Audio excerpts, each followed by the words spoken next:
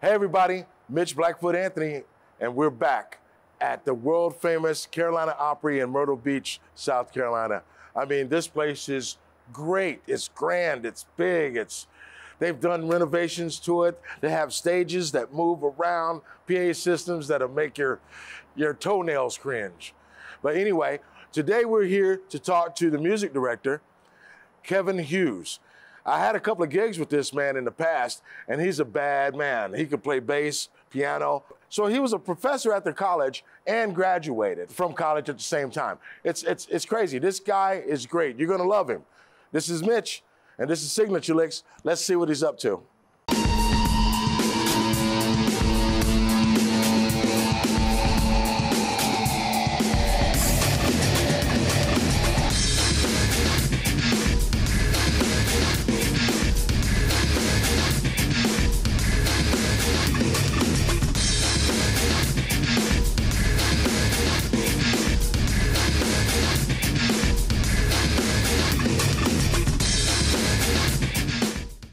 Hey, Kevin, how you doing, buddy? Come on in the Good house. to see you. Yes, Good to sir. see you, man. Welcome.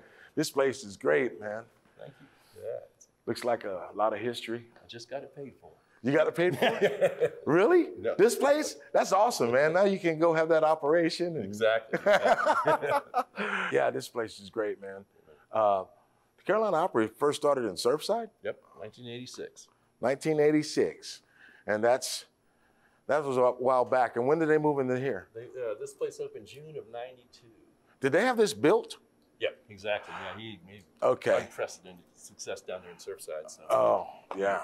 Realized early That's on you got concession stands, There's two souvenir, downstairs, two upstairs. two downstairs and two upstairs, Correct. concession. Nice. If people will get hungry, and it's always better Michelle, how are to you? look at a show. Hey, Michelle. Hey, How are you? Don't mind us. That's it. Can I get a large popcorn, please? The best popcorn just around. kidding. In about 20 minutes. Well, I'll tell you what, everybody seems to be friendly here at the Carolina Theater. It's a big family. Yeah? It's a family-owned organization, and that just permeates every bit of the Nice. staff. And what's the family's called? Name? Gilmore. Gilmore. Yeah. The Gilmores. Calvin Gilmore, and this is Calvin Gilmore Theater right here. Would that be him? That's the man. That is Calvin Gilmore behind us, looking at us, A lot making of sure. thankful folks to him. Yeah, making sure we don't trash his theater, Oh, right? absolutely. We're gonna go backstage to see how the musicians live right before the shows and in between the sets and before they go home.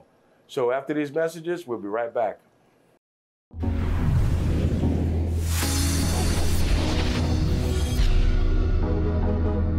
Welcome to Wingding.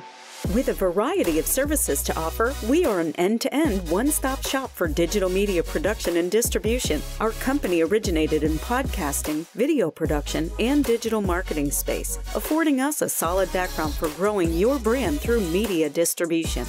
Contact us at wingding.tv so we can do what we do for you.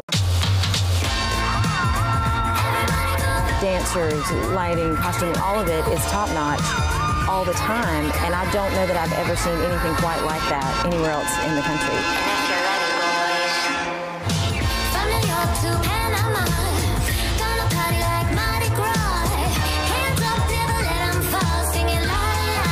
you need to come see us.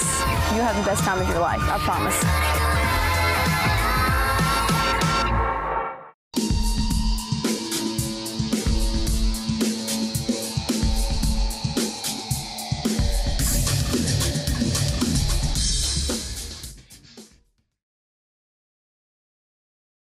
Oh man, I can't wait to see this. This brings back memories. Oh yeah. I remember the clothes racks, the cleaning and all that stuff. Shoes. All right, let's show me the Let's deal, do man. it, man. Come on. Let's head back this way here. Hold on a second. That's a Santa sleigh. That way it is. And you mean to tell me that Santa goes fishing? What is, well, I've seen everything. Let's. Right. What do you have here? It's the monitor, one of the monitor consoles. We also run off these My Mixes setups, but it's kind of the baby brother to the main console. Nice setup. Looks like something you see in a James Bond movie, huh? Right. Yeah. Exactly. Yeah. All right. Hey man. Yeah, man. Where do you guys dress? Right in here. This is one of the male dressing rooms. Oh, cool. Yep. It's like a locker room, a football, We actually professional got, football. In here, we actually only have about 4 cast members, but it's big because of some of the acts that we get through. They have a need for the larger Oh, dressing yeah, room space. So absolutely. between this one and we probably have about 5 or 6 more dressing rooms this Right. size. that- Well, would they let us check those out too? oh, yeah, sure. Cool. Let's check those out. We're going to see where the money gets dressed. Yeah, all right. Again, tons of. Oh, cool. This will be able to accommodate. Is this a Grinch suit? It is. This is a Grinch. That's one of them. There's probably a few more floating around here somewhere. All right. Grinch is a big number. You can't have for us. Christmas without the Grinch. Oh, gotta have it. All right. Well, whose dressing room is this? This is mainly all that, the clogging group, and okay. maybe 1 or 2 of the other performers. Okay. I don't like that. I hear don't you. like that right there on the floor there. Those are weights. And That's gotta go. I'm allergic to weightlifting. Hee-hee. Michael Jackson. Right. Man, look at all this history on the wall, Absolutely. dude. And ooh, what's this? The Dixie Jubilee. That was the 3rd show that he opened up in North Myrtle Beach. At one point, he had 3 different shows going. The Carolina Opry had moved up here, and he opened Southern Country Nights in that theater in Surfside, while he had the Dixie Jubilee going on the north end. So Oh, it was nice. definitely a production He was- powerhouse. yeah, this guy really loved putting on a show, didn't he? Absolutely. All right, look at this. Look at this. Costumes. This brings back so many memories. Oh, I bet so, with the The boas and and things like that, the Yeah. headdresses. yeah. And I know in between set changes and all, everybody's all packed up and trying to be out of everybody's way. And, Yeah, well, that's a whole different choreography that goes Yeah, on back here. absolutely, absolutely. Once you figure out how to move through the show backstage, if you All just right. stick to it, everybody stays out of there. And this is the other side Yep. of the stage where It's a quick change area for some dancers who got to do Quick it real change. fast. Here's a big prop room we have. this is the prop room and I guess where you bring in equipment in and out, Right. right there to the dock. Like I said, we have those acts that come through. And, Yeah. they'll load in and out of there. Oh, well, who's this gentleman? The president of the company, Mr. Dave Olive. Hey, Hi, nice to Dave meet you. Olive. Nice to meet you. Nice to meet Mitchell you. Too. Anthony. Welcome to the Carolina Mitch- Opry. And Nice to have that's my partner Jay behind the you. camera. Hey, Jay. Well, thanks for having us. This Thanks is for being this here. has definitely been a treat. Definitely been a treat. Well, this You guy guys. is Oh yeah, something Kevin's else, the isn't he? man. Oh, man. Kevin's the Well, man. You guys run a tight Amazing. operation, I Well, understand. thank you. It's a And that's- great facility. That's the only way to make this stuff work right. Every night, night after night, night after night. Yeah. We Yeah. want the next show to be better than the last. Exactly. That's Well, I our got goal. you. I got you. Well, I'm gonna go check out the rest of the stage. Hey, we'd love to have you do it. Hey, Let's do thank it. you. Thank you very much. Thank you. Wow, this is awesome. And this is the stage that moves, that rotates, the piano player. The piano turns, completely goes away, turns into a waterfall of steps. Makes a Nice. nice entrance for the cast to come in and out. This is awesome. Now Kevin leads us, takes Yeah. care of all our music. Well, Kevin's the man. Amazing. He is. He's got like a professor and going to college at the same time. Fortunately, that's all done now. I graduated. Congratulations, too. Yeah. That's pretty awesome. Shows his love of music from the top to the bottom. Yeah. Well, everybody, you've seen backstage. You've seen a little bit of the stage. When we come back, we're going to be talking to Kevin about Kevin. This is Signature Licks. Dancers, lighting, costuming, all of it is top notch all the time. And I don't know that I've ever seen anything quite like that anywhere else in the country. From New York to Panama, gonna party like Mardi Gras. Hands up, never let 'em fall, singing la la la. You need to come see us. You'll have the best time of your life, I promise.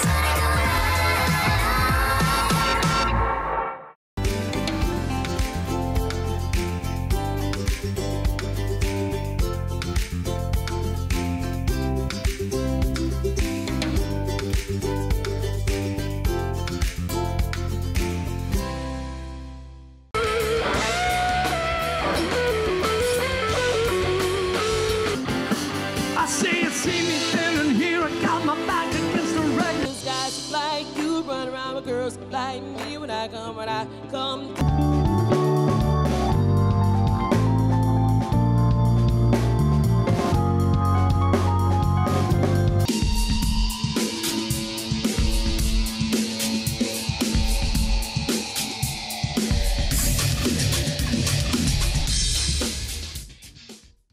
Hey everybody, we're back, Signature Licks. This is Blackfoot, and I'm with Kevin Hughes, the musical director at the Carolina Opry. Man, isn't it beautiful?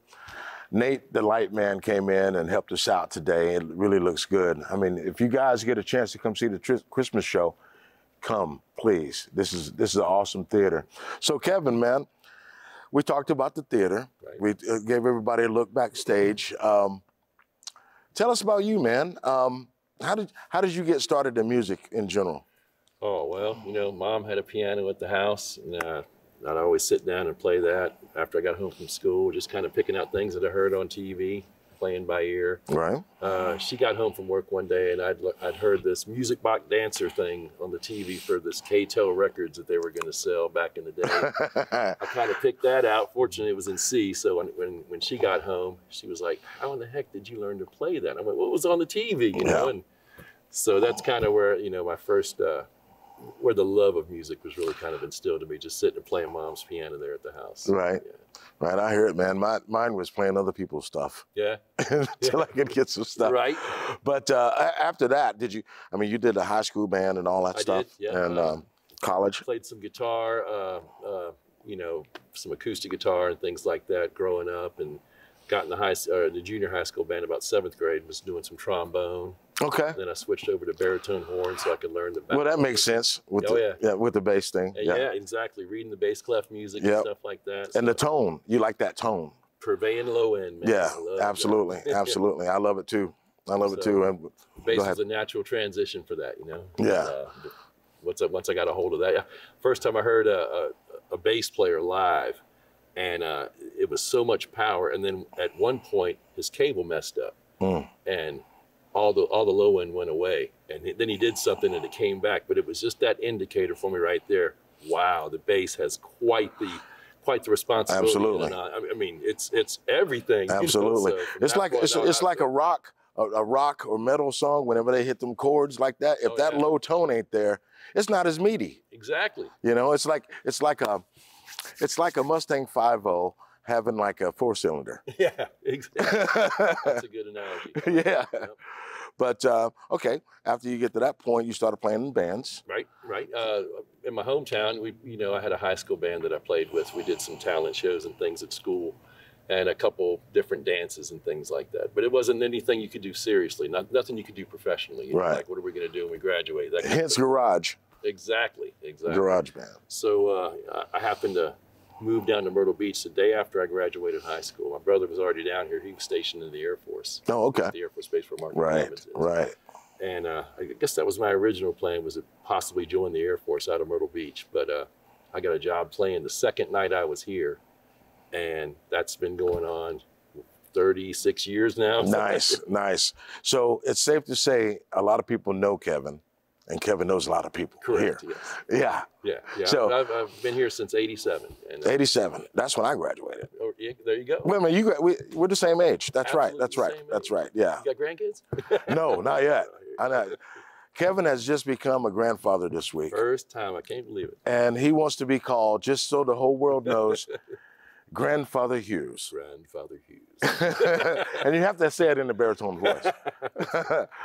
Well, Kevin, let's see. You've been here for so long. You have a son that actually took your old job that you were MDing at the Legends. And well, tell us about him. Tell us a little bit about him. He's his name's Tyler, and he graduated from Coastal in 2018. Okay. With a degree in commercial music and jazz, and right out of there, he was looking for different gigs. The bass player spot came open at Legends. Right. And he auditioned and got that job. And then so he was working for you? No. I left in 2000. Okay, I got you. Yeah, I got you. Okay. Yeah. So it wasn't a quick transition. No. There were several, about 20 years in between, I guess. Really? Well, I worked there from 95 to 2000, and I came here in 2000. Okay, got you. So, and then he started there, I guess, in 2019. Okay. Yeah. Okay, but he does have that old gig that Dad used to have. And some of the performers are the same too, and they remember me, and they're pretty cool to be working with my son. I know I've seen him around town playing. Oh yeah. And I'm like, that dude's bad. And we did a jam together, and I was like, that guy reminds me of Kevin Hughes. And then I figured out it was Kevin's son. So that made all the sense in the world. Now, once you started here, what was the feeling that you had whenever you got this gig and once you started working with everyone after a while? You know, Carolina Opry is the flagship show here in Myrtle Beach, and it for as long as I've been here, it always has been. So yeah, I was working, you know, in different gigs and things with some of the band members who were here, and when the bass player gig became available, you know, it was just kind of a natural transition for me to come up here and do it. But it didn't diminish how important that was to me. You know, just to finally be able to come up here and play in this establishment. And, you know, I've been here 22 years now. This is my 23rd Christmas show. So, you know, I'm probably going to stick it out for. Yeah, I think you will. I think you will. This is a prime example of how musicians' dreams can be met. They can achieve them, and if they stick with it. Okay, a lot of guys, unfortunately, they have to get these jobs and go a different direction and be miserable the rest of their life whenever they know they need to be doing this. So if you have this itch that you have to play music, you're never too old to do that. Absolutely. And this is what happens whenever you find your niche. Okay, you'll stick with it. I mean, come on, you're playing for a living for 22 plus years. Right. You know, me, I've been playing, well, basically we've both been playing for about 33, 35 years. Exactly. Okay? It's something else. I mean, there's ups and there's downs like anything else, but hey, you're your own boss. That's right. You're your own boss. Anybody else, they think they're your boss, but you're contracted. That's exactly it. Well, Kevin, we're gonna play together. Okay. Kevin and we're gonna do a little something together, and he's gonna show me some of his jazz chops or some funk chops. I don't know, but I'm gonna play drums. That's a killer drum set back there. Thank you, Brian, just to give you a shout out, buddy. Thank you. But when we come back, we're gonna hear what Kevin's signature lick is. This is Signature Licks.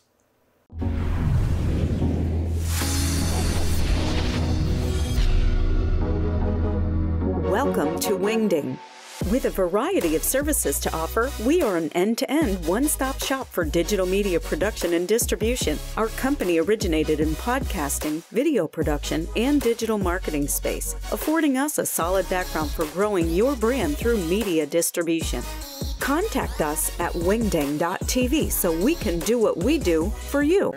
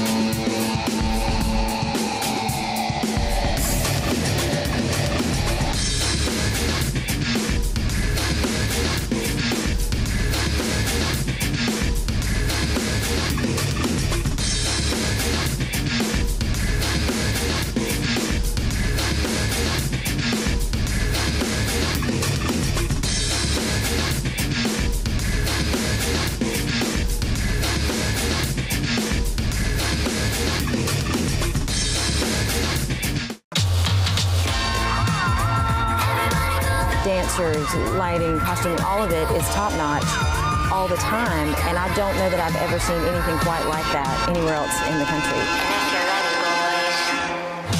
From New York to Panama, gonna party like Mardi Gras. Hands up, never let 'em fall, singing come see us.